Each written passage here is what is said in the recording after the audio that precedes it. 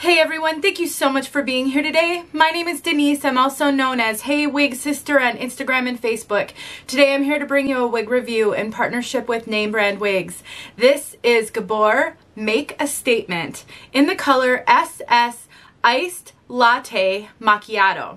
And the code for that is GF17-23SS. This is a rooted ashy blonde and a new short style, so I'm excited to tell you all about it. So if you want to know more about this piece right here, or this color inside and out, then stick around.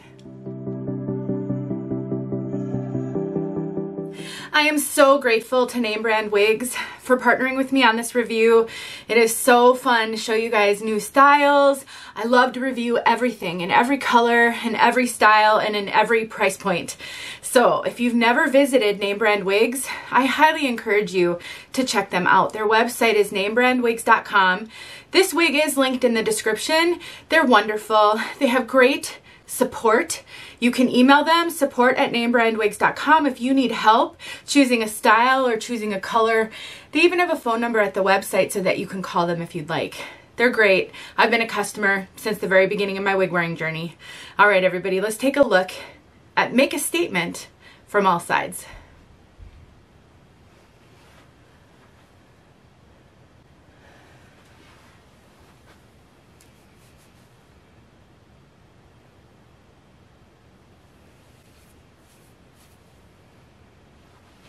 Now, I wore a turtleneck on purpose, and the reason I did that was because I wanted to show how beneficial a short wig can be with high-necked shirts or scarves. I know that some of my wig sisters who watch my videos maybe don't wear short wigs typically, but did you know that they could really be beneficial in the winter when you wear clothes like this? First of all, this piece here has length in the front, so it doesn't look as short with the length. And then when you throw on a high-necked shirt, it really doesn't look as short. I didn't used to be able to wear short wigs, but I've since learned ways to wear them that are so helpful. And, you know, to be truthful, clothes like this can be really hard on synthetic wigs, especially on heat-friendly synthetic, which this is, but on regular synthetic as well. So having a short style for when you do wear your turtlenecks or your scarves can be so great for the fibers and can help that piece to last longer. So just some food for thought when it comes to short wigs. Okay, before we talk too much about this style, I want to give you guys a little bit of a caution. Well, I don't know if it's a caution or if it's just the piece that I have actually. This wig has a ton of flyaways. Can you see those? I have tried to use just water to tame these flyaways, and sometimes that can help. If you have a lot of flyaways, a little bit of water can really tame those down. It is not working on this piece. So, and I do also have a ton of these little hairs that keep like right there, just wanting to hang in my face no matter what I do. And so I'm ending up just plucking them out, and it seems to be a bit of a losing battle. This one I can't even grab. Can you see what I'm doing right there? So I hesitate because it could just be my piece. You might get one that doesn't have any of these issues, but I do feel like I need to mention it just in case. I will do a Tip Tuesday showing some different techniques that you can use if you do get a piece that has a ton of flyaways or little annoying hairs that keep going in your face and you can't get them redirected. So stay tuned for that, because that is something that can happen with wigs. And you have a couple of choices. You can either send it back, or sometimes you aren't aware of that until after you've messed with it a little bit and now you can't return it, or maybe it's a clearance item or a secondary market item. So don't fret. There are things that you can do. I just didn't want to do any of those things before I reviewed the piece. Using water was acceptable in my opinion, but nothing more than that. So I will make a Tip Tuesday for you guys and show you how you can work with a piece that has a lot of flyaways. So hopefully that will help. So what I find unique about this style, well, there's a few things. One of them is all of these choppy layers, and you can see some of that choppiness back here. It is definitely an edgy cut. If you don't like choppiness, if you don't like some of the ways that the chops stick out back here, I think you can tame them some by taking heat to it. So this is heat friendly. And so you can take heat to it. You could use a hot comb, you could use a hot airbrush, you can use a comb and a hair dryer, and just try to get those to lay a little bit flatter if you don't like that, but you like everything else about this style. The other thing is, with all of this choppiness, there is a fair amount of volume on top. So there is Permatease right up in here. Really not a few little crimpy fibers back here, but nothing serious or poofy, and nothing really on the sides, but you've got some Permatease up here, and that is giving this a lot of lift on the top. So but between the sort of edgy choppiness and the lift on top, this definitely has a very polished but yet fun and edgy profile. This is a style that if somebody wanted to achieve this with their own hair, you'd be putting all kinds of thickening product in, and you'd be doing some, you know, round brushing and blow drying your hair upside down and back combing. That's what this reminds me of. When I looked at the manufacturer photos, this looked like it had a way more pronounced bang than it does on me. That's a really good example with how wigs can look so different from person to person. And you may experience that. You may watch reviewers and then purchase that wig and it doesn't even look like the same wig on you. Your head shape, your head measurements, how long your face is, how much clearance you have between your head and your shoulders, how much neck you have, all of that will really play a role. My assumption is either they heavily styled the wigs in that photo shoot, or the models that they use have a completely different measurement than I have. So if you're looking at this and you want to wear a full bang, depending on your measurements, you may have to trim that bang up.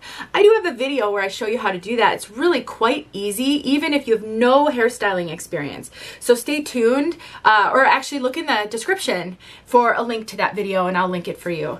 Now, like I said, this has a Permatease, not a lot, but enough that it gives it some volume on top. And it also has what I would consider, you know, it's not a heavy hair density. It seems like there's a fair amount of hair right up here, but it's not heavy or full back here. So I'd say it's more of a moderate hair density. Now this piece has a mono part and a lace front. Gabor makes some really great lace fronts. This one is a really, really good one. It is a rooted color, but you can see they brought all that blonde up to the front so that you really can't see any dark knotting with those roots. And that lace goes to right about there. So it's a good, you know, somewhat extended lace front. So if you're not a bang wearer and you want to play with this and get this hair up off your forehead, you've got a beautiful lace front to do that with. And again, because you can take heat to this, you can really work on this to make it your own. I personally love using a hot comb on a heat-friendly wig like this right at the bang area to get more lift in it. And of course, I do have a video on that as well, which I will link in the description. Let me just take this off and show you the inside of this cap. So there's your mono part. Again, it's a left going over to the right mono part. Lace front, soft ear tabs with bendable stays, extended nape, Velcro adjusters. The rest of it is open wefting.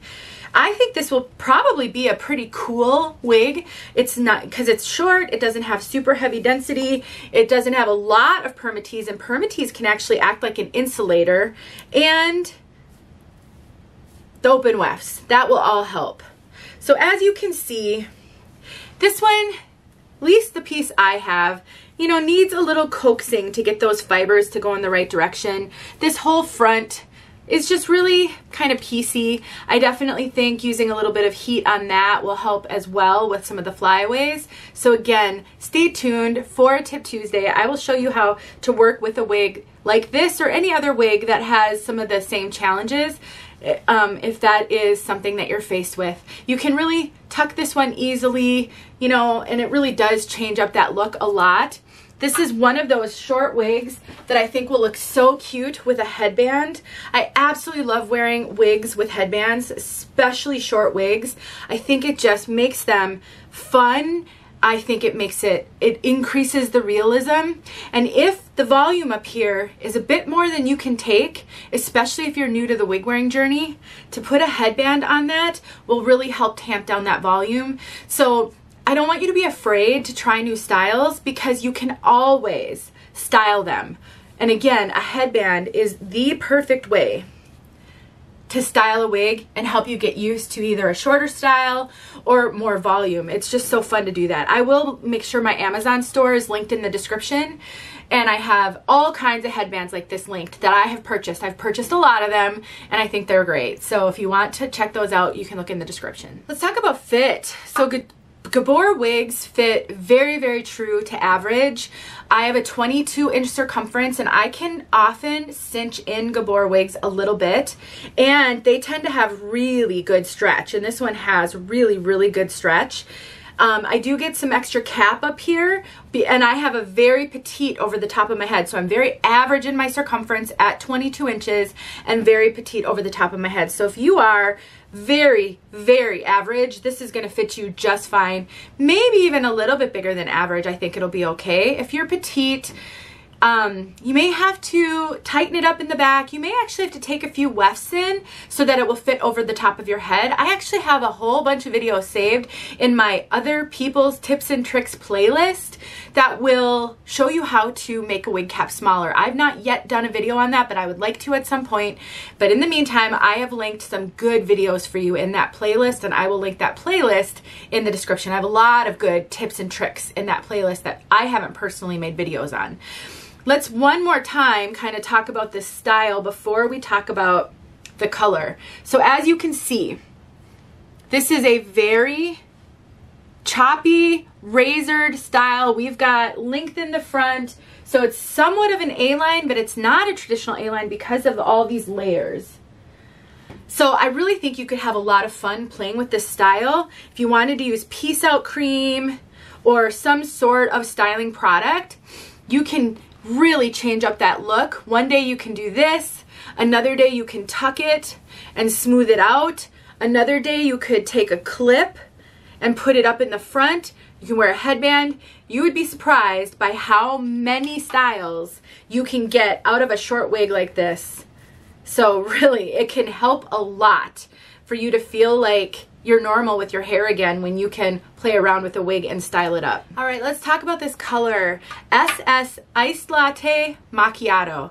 Again, that code is GF17-23SS. So this is a rooted color, and the SS means shadow shades. It's more of a shadow root, and they do a great job of making it look more like a shadow. Now this color it's a dark root. They do not give us a color code. I'll take this off and well, why don't I just do that right now? And we can kind of look at this together. Now, it's always hard to tell what the code may be on a root, because when it's blonde like this, and there's some very pale blonde in here, that can make the rooting look a lot darker than it actually is. This is definitely, so when I pull the hair apart, and I can see into that root a little bit, it doesn't look quite as dark as it does when the hair goes like this and becomes more of a shadow. So my guess is this is maybe an 8, maybe even a 10. I don't know that it's a super, super dark root. And then you've got a blend of honey blonde. So the base is like a honey blonde. And we've got a lot of pale blonde in here. This is, I would say this is a neutral to ash color. Definitely leans on the ashy side, but it really doesn't look gray. It looks like a muted blonde, no warmth, no strawberry, no gold, and a lot of pale blonde in here. It's almost like somebody took a blonde and really toned it. That's kind of what I think about when I see this. And because of the root on this, it makes it very wearable for a natural brunette like me. I am not blonde. I'm not even close to blonde. I'm generally, my bio hair is more of a dark brown. There's another one of those flyaways right here. I don't know if you can see those on camera. I guess I'll know when I play this back. So, you know, I'm more of a dark brown, but I find that I can wear these more ashy blondes when they've got a root like this. All right, everybody, let's get outside so you can see this color outside. Thank you, Name Brand Wigs, for sharing Make a Statement with me so I could share it with all of my wig sisters. If you guys have any questions, let me know. And again, stay tuned for a Tip Tuesday using this wig. I'll talk to you guys in my next video. All right, friends, here we are outside. It's snowing and it's windy, but you get to see this color in very overcast outside light. See that root?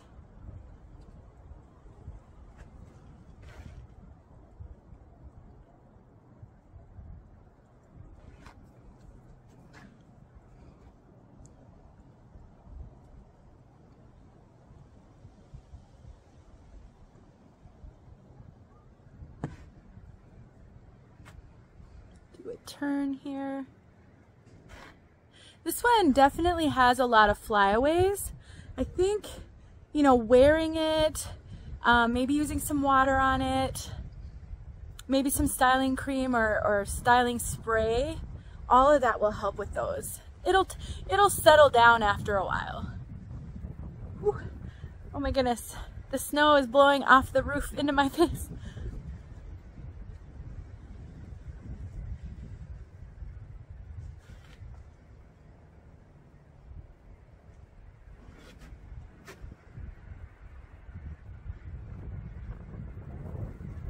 Okay, I think it's time to go in. Whoa, that's cold. Hope you guys got the look that you were looking for. Thanks for watching.